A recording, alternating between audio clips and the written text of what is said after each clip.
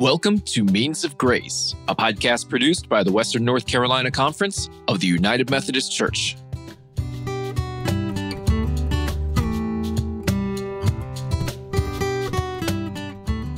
Welcome to the Means of Grace podcast. I'm Kim Ingram, one of your hosts, and I'm the Director of Ministerial Services for the Western North Carolina Conference. And I'm Jesse Ennis, the Director of Communications for the Leadership Development Team of our conference as well. We are glad that you are joining us for this episode of the Means of Grace podcast, and we welcome as our guest today the Reverend Dr. Susan Heafner-Heun. Susan is becoming the pastor of Christ United Methodist Church in Charlotte on September 1st. She's been serving over her career as an associate minister in larger churches, as the pastor of a 2-point charge, and as the pastor of station churches. So she has a lot of varied experiences in her leadership. She's with us today as part of our series highlighting the work and learning that Western North Carolina clergy have done when pursuing their Doctor of Ministry degree. Susan received her DMin from Hood Theological Seminary. Susan, your project was called Remembering the Body of Christ, and its purpose was to help a local church implement social justice and change. And we are excited to learn more about what you learned and how you've implemented it through your ministry. Welcome. Thank you so much for having me. I appreciate it. I wonder if you can just begin by telling us a little bit about this topic. How did you choose it and how did you go about studying it? This project actually became an extension of my MDiv work. So I went to Union Theological Seminary in New York City. I went there to specifically study liberation theology, and I wanted to be in a room with Dr. James Cone. And thankfully, I got to do that. And we had to, as a part of our MDiv work at Union, we had to do a large paper. And so my paper was in theology, and it was on disability theology. And I had started doing some work around disability theology because of an experience that I had. When I was in college, I did work in the summers, and when I came home with a young woman who was she still is severely autistic and had a diagnosis. I don't know if they still use this diagnosis terminology, but at that time it was a diagnosis of mental retardation. And so I worked with her, and in talking with her family, this was in Charlotte, I discovered that her family did not go to church. And it was because there was not a church that really welcomed them. They had even had experiences in a church where it's so hard to believe, but they actually got responses as if this young woman had autism because of a sin of the parents. Like that was still communicated to them. And it bothered me so much that I just wanted to dive into understanding our reaction, our response as a church to persons with differing abilities. And so my work at Union was on the dismembered body, a body that is torn apart. And so I really was fascinated with this idea of the dismembered body of Christ, which had me really look at Paul's letter to the Corinthian church about being the body and being whole and all the parts working together. And that when one part is not there, when one part is missing, when one part is hurt, then the body does not function. And I also began thinking about how we talk about the broken body of Christ. And we use that theological understanding at communion. And each person is given a piece of the body, of the bread. And we carry that piece with us, in us. And that when we all come together and we work together, that brokenness is brought back together as a whole. So my DMin work, I wanted to continue that, but I didn't want it to just be head thought. I wanted it to be actual work in a church, which is why I liked pursuing DMin versus a PhD. So I could see, can the church really flesh out an understanding of social justice, not just missions, but social justice for the sake of remembering, rejoining the broken body of Christ? Wow, what a great thing to participate in over some period of time where you've done study in a more specific area, but even the liberation theology probably opened your eyes and your mind to some new ways of thinking, and then to revisit it and kind of pick it back up in a new way, and yet continuing the study that you had already done. And in fact, you've given me ideas for more podcasts that we could have conversations with you about because you've really done a deep dive in several different areas. But we'll stick with the point of today for this one. And so I wonder, then you used your current context, I think, when you were doing your DMin, you said you wanted to see how it would kind of flesh out in a congregation. And I wonder what you learned about connecting a church to concerns about justice in their community. What did you learn kind of around that and how it gets lived out? So interestingly enough, I worked on my DMin in two contexts. So I began my DMin project at First Church Gastonia, large church, very active in missions and outreach. There was no doubt about that. That church had that as a part of their DNA. And then my final year of my DMin project, I was moved to a 2-point charge in Denver, rural, which is more rural. I mean, it's getting less rural, but it felt very, for me, it felt very rural, 2 very small congregations. And I learned a lot. It was still early on in my ministry. I learned we've not done a great job with teaching people the difference between missions and justice. The missions piece we do so well. United Methodists do so well. And then I think we sometimes fall short on the justice piece because it's hard. It's very hard. United Methodist women have always done a really great job with the justice piece, but local churches have not. And so when I started talking with churches about justice versus mission, I realized we had a lot to learn.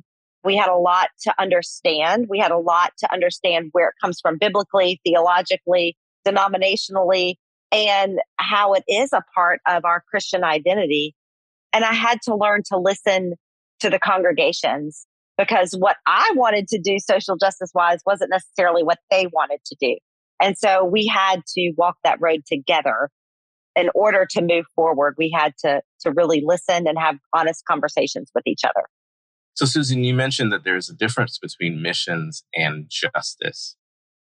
We do missions very, very well, so it seems like we've got a pretty good handle on that. What is justice from your perspective? Yeah, so justice is, one is not better than the other, I don't think. So when I think about missions, I think that's the way we feed people. That's the way right now we are filling backpacks for kids in school. You know, at the Vine Church, we did sandwiches twice a month to take down to roof above so that there were people living in tents on the streets that they got food. That is necessary, vital, important, hands and feet of Christ work. Absolutely. Justice then begins to think about why is it that children don't have necessary school supplies? We start to ask those questions. Why is it that we have so many people living in tents and not able to sustain housing or be in housing? Why is it that there's not affordable housing in the city of Charlotte? So justice begins to poke at those tougher questions, which is hard because we then find that those are wrapped around a lot of other mechanisms within our world, within our social dynamics, within government, within polity, within procedure. So what we've done is, because we've grown up, right? You don't talk about religion and politics at the table, right? Well, we don't talk about it at church either. And what's happened though is we haven't learned how to talk.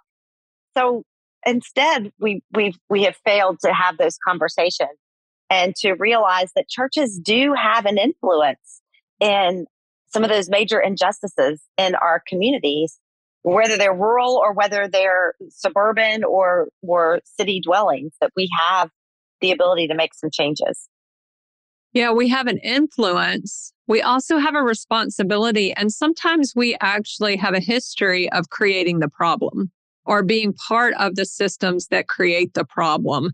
And just the thing that immediately came to my mind was when Martin Luther King wrote the letter from the Birmingham jail, and Bishop, one of our United Methodist bishops, was one of the recipients of that letter and was being accused of creating the problem and continuing the oppression and the injustices. And I agree that I think it's hard. And it's hard because the systems are so big that it's hard to figure out how to change them.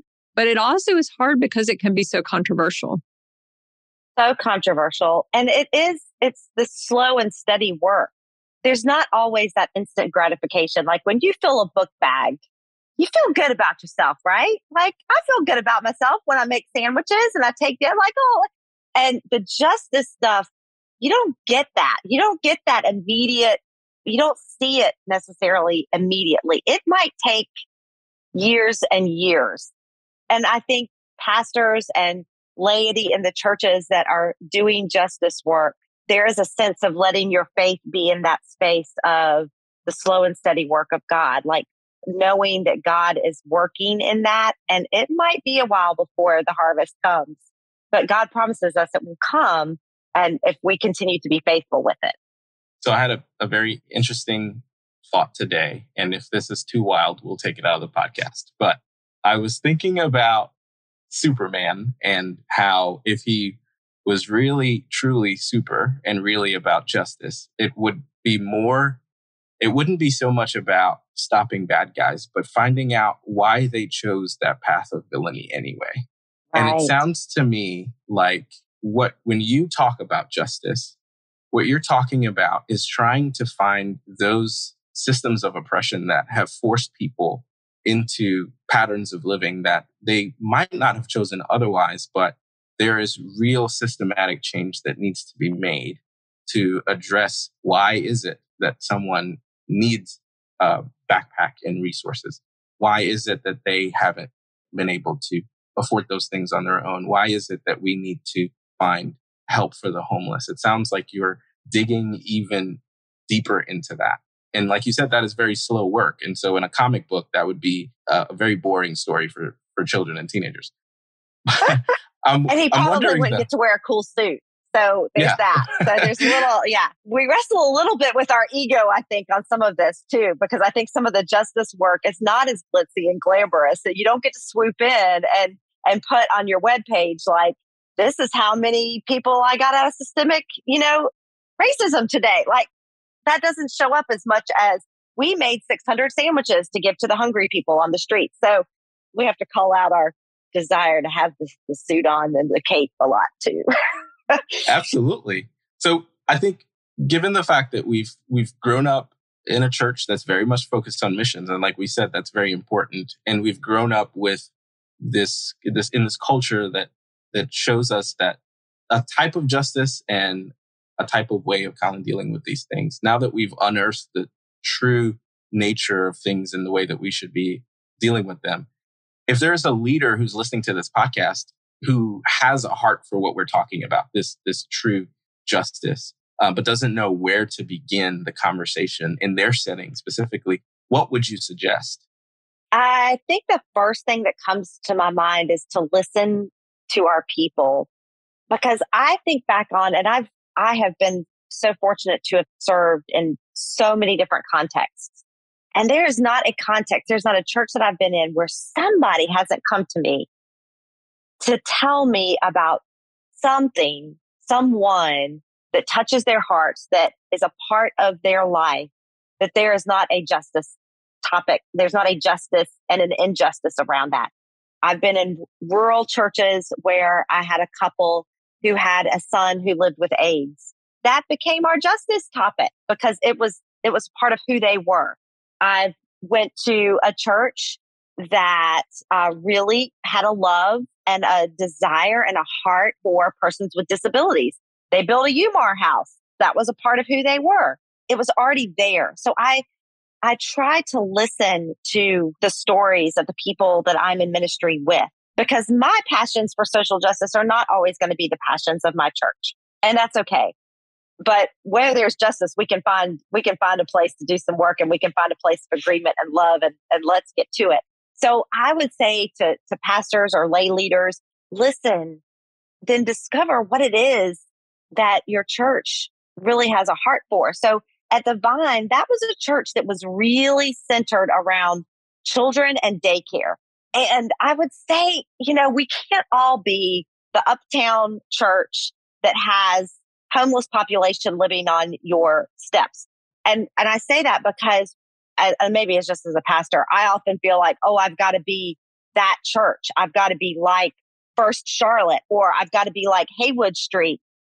Awesome churches doing amazing, awesome things. But that was not my context at the Vine. Our context was we had young adults who were working full time, who needed childcare. And that was an issue. If you don't think childcare is a justice issue right now, that is an issue. And if you don't think childcare workers getting paid fair wages is a justice issue, it is.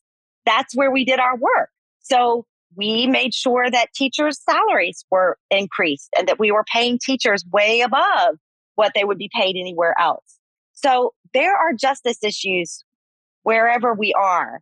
We have to tap into that and be in our context, listening to where the people are and what touches the people's hearts, and then go in that direction. I look forward to seeing what Christ is, where their heart is going to be with that. But it takes some listening and before jumping in and pushing the church into a particular direction. It's always much easier to listen to where their heart is and go sometimes slowly. And sometimes we go too slow too, because this is not easy. And I would be a liar if I said that, oh, yes, I get up every Sunday in the pulpit and I preach everything that James Cone taught me to preach.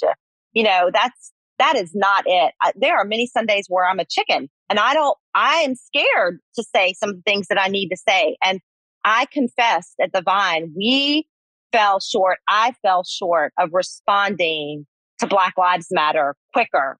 We missed a window. We missed that window in a big way. And there were things that we did after, but I think it was too late. So there are times when I've missed the mark, when I have not spoken up, because it's hard.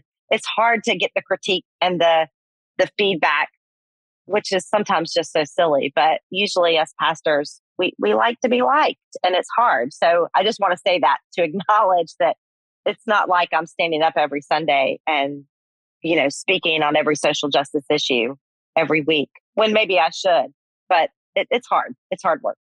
Well, our listeners can't see what t-shirt you happen to wear today. And you said it wasn't even intentional, but it says, you can get in trouble, good trouble, necessary trouble.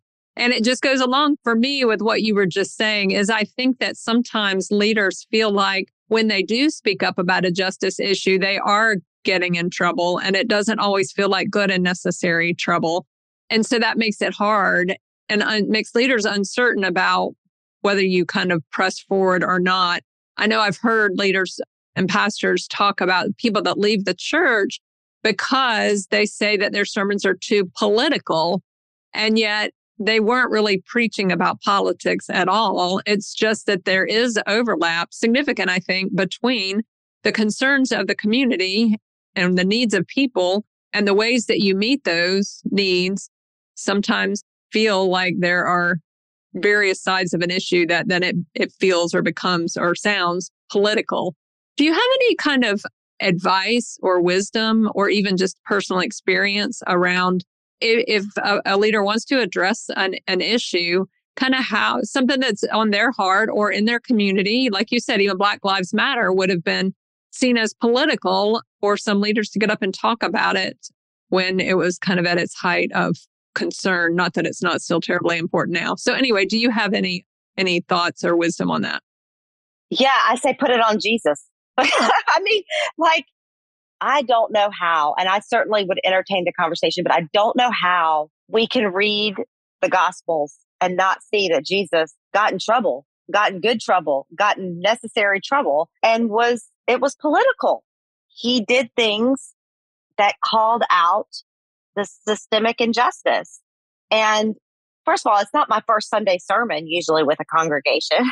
We still are pastors going in and serving people and loving people. And I say, when there have been people that have come to me, when I did my DMin project, the feedback I got was, you shouldn't be doing this. You should stick to teaching the Bible, which I just think is so funny. I said, okay, well, we'll do that. Just get ready, because the Bible is going to knock your socks off on some of this stuff. The prophets had a lot to say about injustice. So, but I usually want to ask them, tell me more about what you mean by that, or tell me, I need to hear more of that.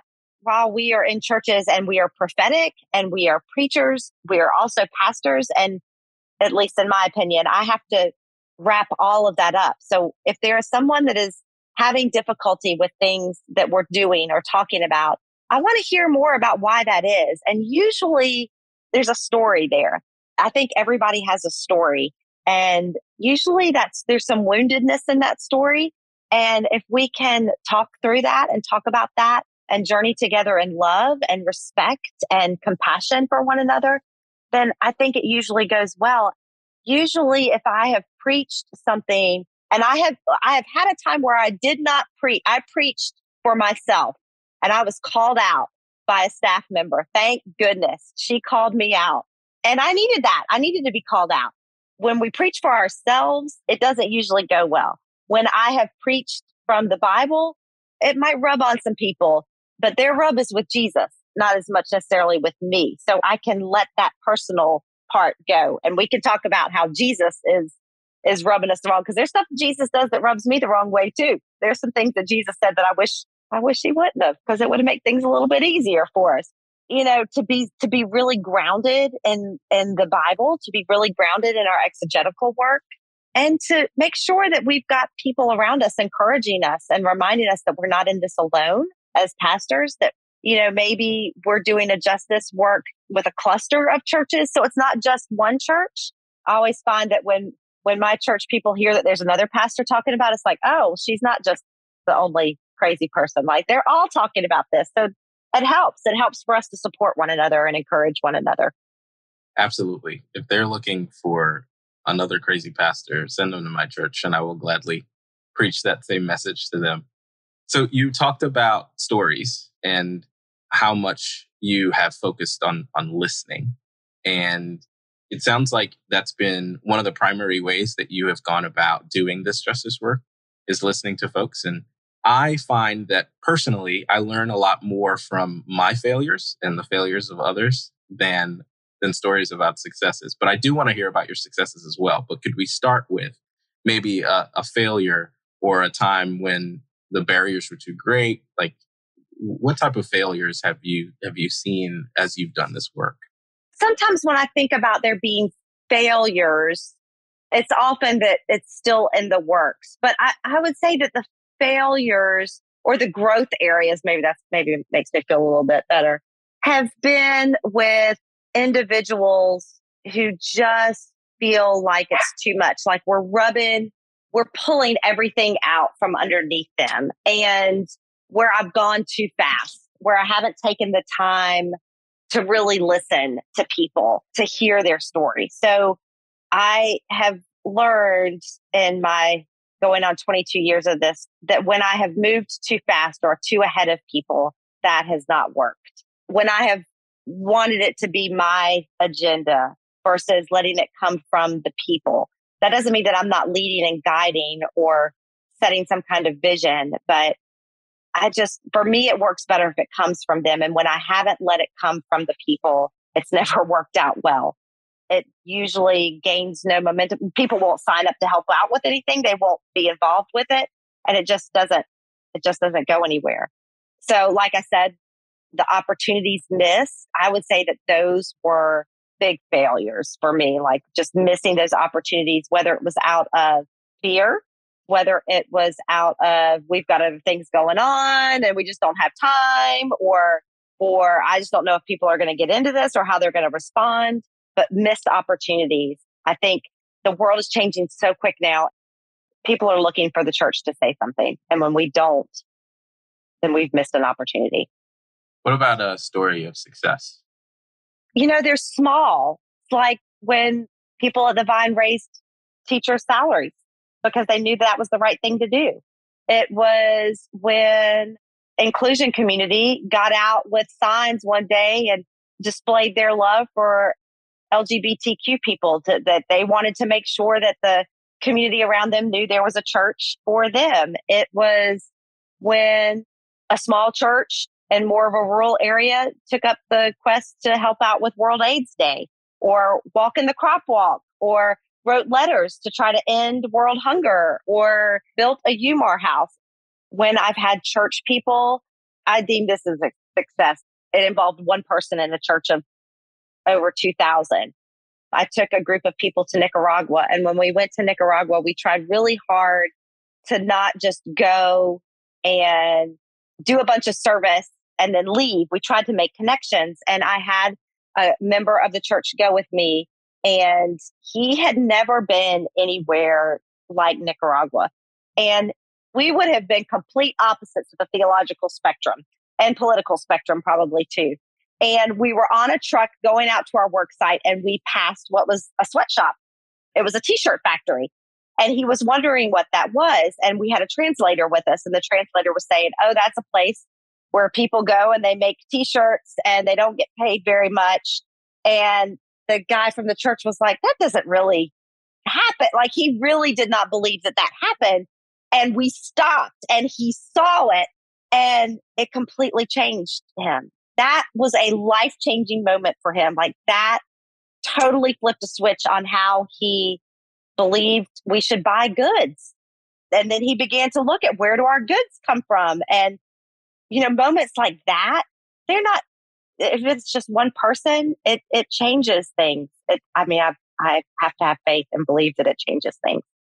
So I feel like you started by saying that these are all little things. And then to me, you've listed a lot of big things. And I feel this same pattern. We had a conversation with Joel Simpson as well. And he did the exact same thing. He was like, it's a million little things. And I'm listening to these little things and thinking, man, these are some big things that you guys are listing. So right on, keep going. It's amazing what churches are doing. And I think there's a lot more that churches are doing that we don't even know about, that they're doing some amazing stuff. They're engaged with getting people to vote. I mean, I've heard of small churches going out and making sure people have rides to get there. And then they're asking, why is this so hard for some people to get there? I know when we were at Gastonia, we discovered how difficult it was for people to receive services, that they couldn't just jump in a car and get services from one location, that they had to go all around town. And if they didn't have a car, that could take them a week to go and find services that they needed, and that they couldn't get IDs. I mean, so I think there's stuff happening. I bet if we got churches together and we helped them understand the difference between missions and justice and where they were tapping into justice, I bet we could be amazed at what was happening out there. I would hope so. I think there's some good stuff happening. Yeah, it's. I think a lot about telling this story. It made me think in COVID when they were doing vaccination clinics and sites and churches in Charlotte.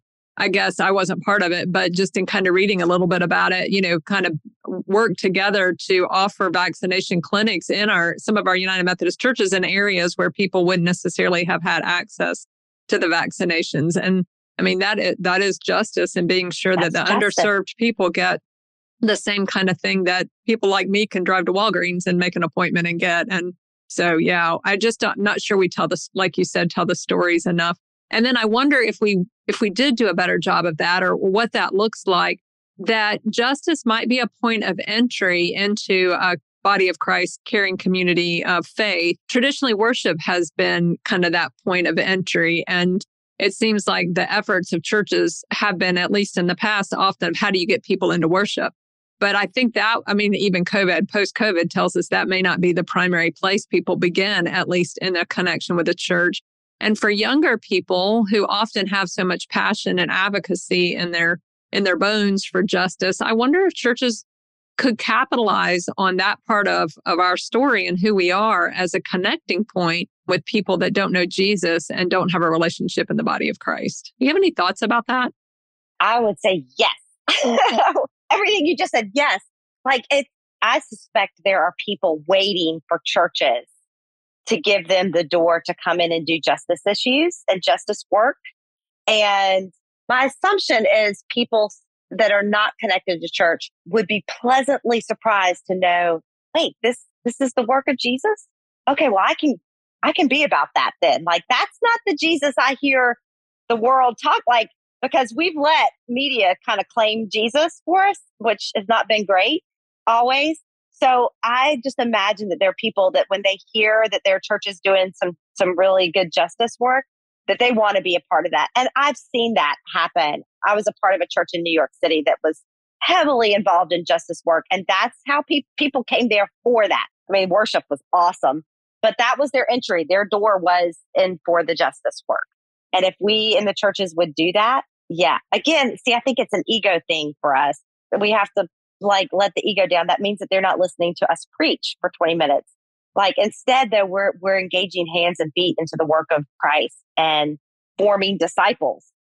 Not that that doesn't happen on worship all the time, but I think that could be an incredible door for churches to open up wide, and they would really encounter some eager people, because I still think the church is the vehicle in the world that can get stuff done.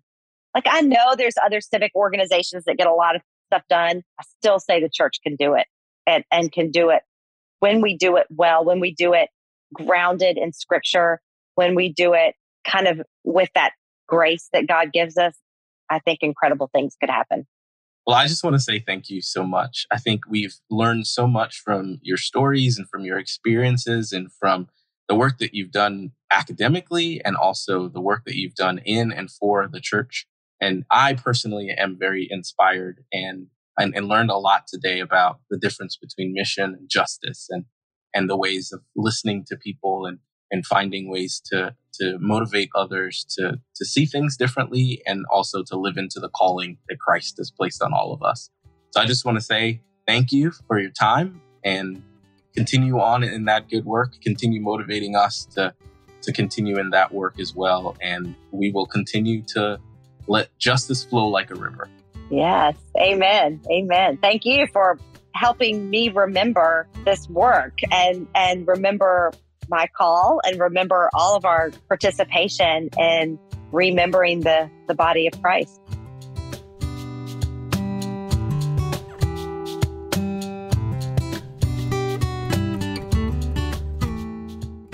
Thank you for listening to Means of Grace, a podcast produced by the Western North Carolina Conference of the United Methodist Church. We hope you enjoy listening to these podcasts and use them as a way to stay connected to our community. Remember to subscribe to Means of Grace for free on Apple Podcasts, Spotify, or wherever you get your podcasts. Please leave us an honest rating and a review. It helps others find this podcast. Follow the WNCC on Facebook, Instagram, and Twitter at WNCCUMC. Once again, that's at WNCCUMC.